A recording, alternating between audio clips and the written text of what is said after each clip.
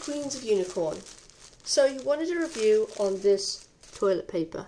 Now this toilet paper is made from 100% recycled cardboard.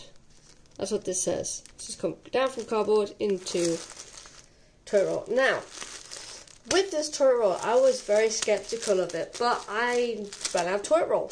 Needed some toilet roll. Saw this. I thought, it's recycled cardboard. You know, it's using old cardboard. That sounds kind of cool.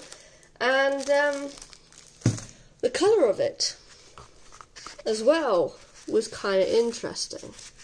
Very, very interesting colouring as well.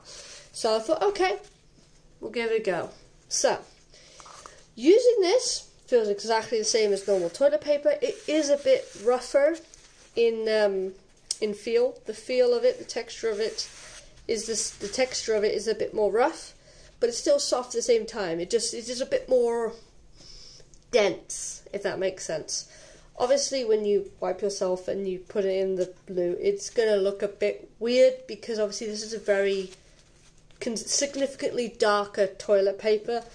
So obviously, TMI, I'm going to say this now, TMI, I'm on lady time, so obviously it looks darker when you know what I mean. But obviously if you're just going for a wee or anything like that, as soon as you put this toilet paper in the toilet, it does look a lot darker, as you know, it's cardboard coloured, so when it goes to the toilet you do see a lot of dark tissue in there, so it looks a bit weird. But I have to admit, I give this toilet roll type a 10 out of 10. It's very durable. I find that I use less because it's thicker, and I feel that it's a lot more strong than normal toilet paper. So I would say, if you are going, because this is from Tesco, if you are going to Tesco, I would seriously suggest picking up this toilet roll.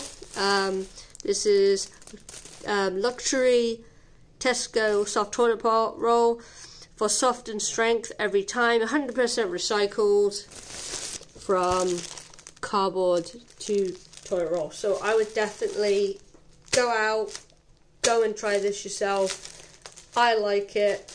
It seems a lot more strong. I've been using a lot more toilet paper when doing my business. So definitely I would suggest this. Go and give it a go. Thank you for your comment, Queen of Unicorns.